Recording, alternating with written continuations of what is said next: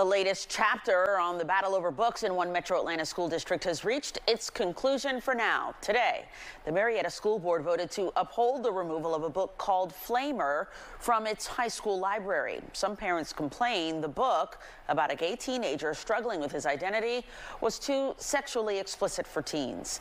Other parents argue the ban amounts to censorship of LGBT literature. Fox 5's Rob DiRienzo is in Marietta tonight with a look at what's next in the fight.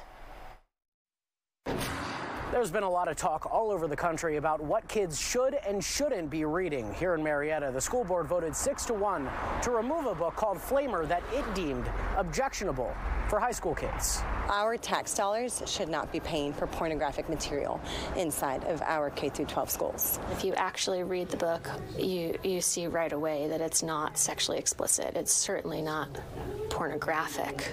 A bitter back and forth over which books high school kids should be able to read in Marietta. On Thursday morning, the school board voted to uphold a ban on the graphic novel Flamer about a gay teenager coming to terms with his sexuality. Our board is called to have standards, and it is not in any way encouraging them in what is important in our education. The superintendent originally pulled the book, but parent Kayla Sargent appealed that decision to the Board of Ed. The board overwhelmingly voted that it was too explicit and sexuality isn't a topic high schoolers should be reading about on the taxpayers' dime. Member Jason Waters also said he didn't think the way that it mentioned suicidal thoughts was appropriate either.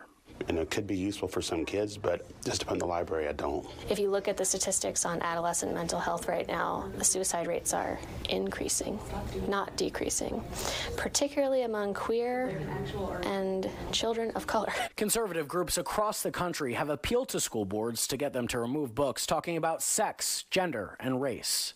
An organization advocating for free speech called PEN American counted more than 4,000 similar bans in the last 2 years. Might there be more? Sure. Is it going to be a mass amount? I really don't think so. That was never the intent of this.